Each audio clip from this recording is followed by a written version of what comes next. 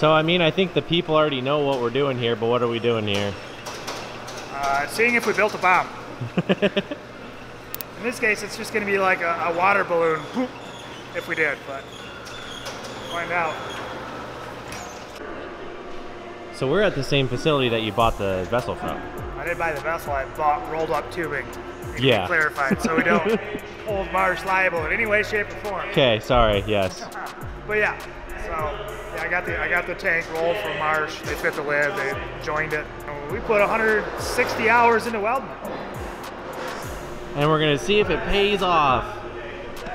So yeah, as you saw us struggle trying to get things on and off the lift, they kind of have some stuff to make it a lot easier to move this thing. So I think he said the first thing that they're gonna do is an air test. So they're gonna do an air test first to see, I think they're gonna use soap and water to see if there's any leaks. After that, then they're gonna do the water test. And that is gonna take a couple hours to fill this sucker full of water, and we'll go from there.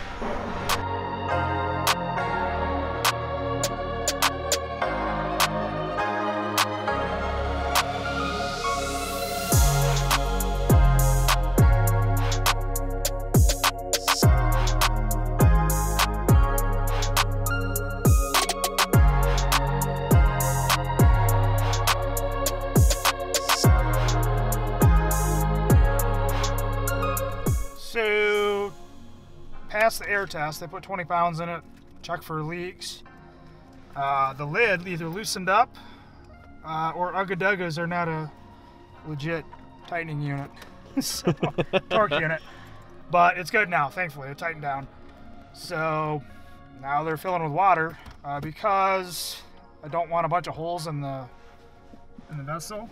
We only have the air inlet, which is 1/2 inch NPT, which is just over 1/2 inch. So, yeah, tiny guy. I don't know if you guys can do the math, but with, you know, we got to fill it slow because we don't have a bunch of vent tubes. So, we're going to come back tomorrow because it's going to be filling all day. It's like 1,100 gallons. So, come back tomorrow, we'll throw pressure at it. I don't know if Mitch will come or not, but we'll figure it out. I'll be there. The heating elements, they do seem to leak a little bit. I'm not worried about it because, I mean, they're infinitesimal. As long as I don't spray water everywhere and screw up the shot, that's my concern. Yeah, pretty pumped so far, and then hopefully the damn thing holds pressure. So, no other leaks in any of the welds or anything, so that's good. But yeah, so super fun. Sweet.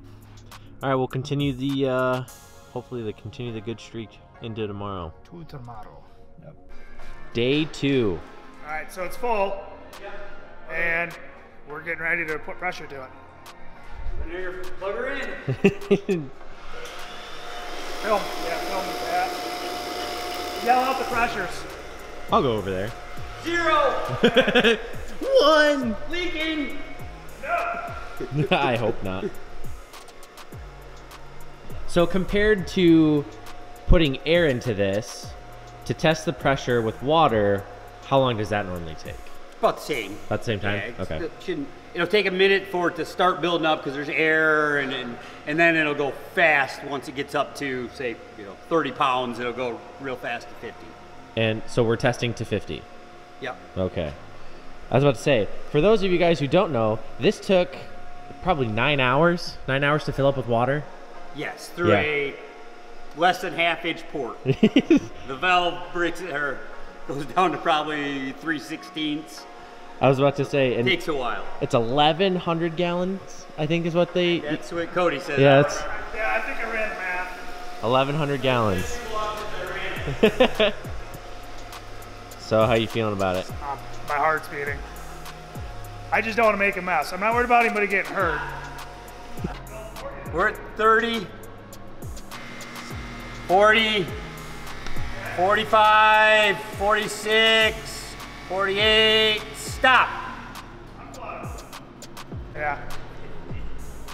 If it only went to 37.5 and you put 42 in it, you got a very expensive boat anchor. Oh, really? That's what he would tell me. Oh, gotcha. That because you overstressed it. Yep. So now this has to sit at pressure for how long? If it's gonna leak, it's probably gonna leak right away. Gotcha. But yes, it could take a little bit. We're rolling around and look at all these seams. I'm gonna go find a light. Would that be a Dawn dish soap kind of thing? Or would water just be spewing? Water, I mean, water would do it. Yeah, I mean, Dawn is only going to react with air.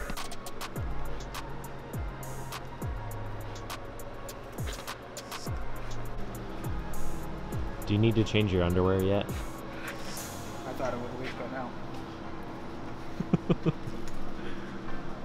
Leak it out of the Flange a little bit. mechanical joint there, but that's, We'll leave it. fix that later. Well done. My important thing. Yeah.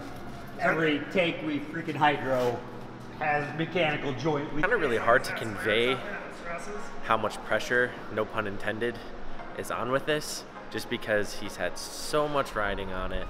It's going to possibly help us with so many jobs in the future.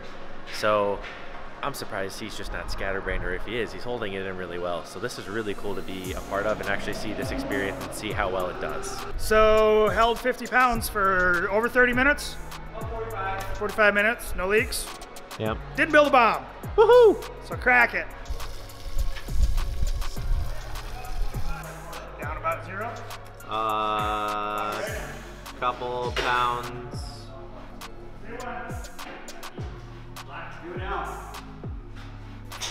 So from here, it's now going to drain all the way out. Go outside. I think they said it was going to be probably about 8 hours, around there. So yeah, just as long as it took to fill with water, it's going to take out. You guys, it didn't blow up.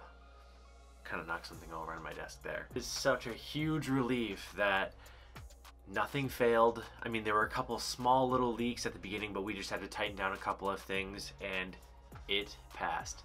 Took over 8 hours to fill up with water. We still haven't even picked it up technically yet because it's still been draining, and it's, oh my gosh, now later in the week. But yes, super exciting that nothing failed. Everything should be good to go.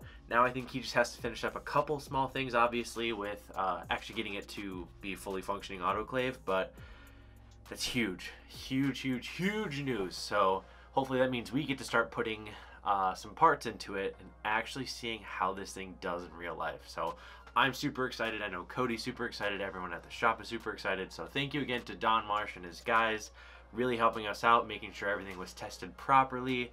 And again, Cody, all of the hard work that you've done, hopefully this is going to pay off. And I'm excited to see some parts being made and churned out of that thing. So thank you guys again for always watching, viewing, subscribing, sharing, doing everything that you can. I know there's been a lot of controversy about, you know, him doing this, and I get it. You know, it's typically not a very safe thing that someone can create, but he did it. So good news for Cody, and yeah, here's to the future of making parts out of this thing to hopefully lead us to some victories. Maybe some Pikes Peak victories. So stay tuned. We'll see you in the next one. Take it easy.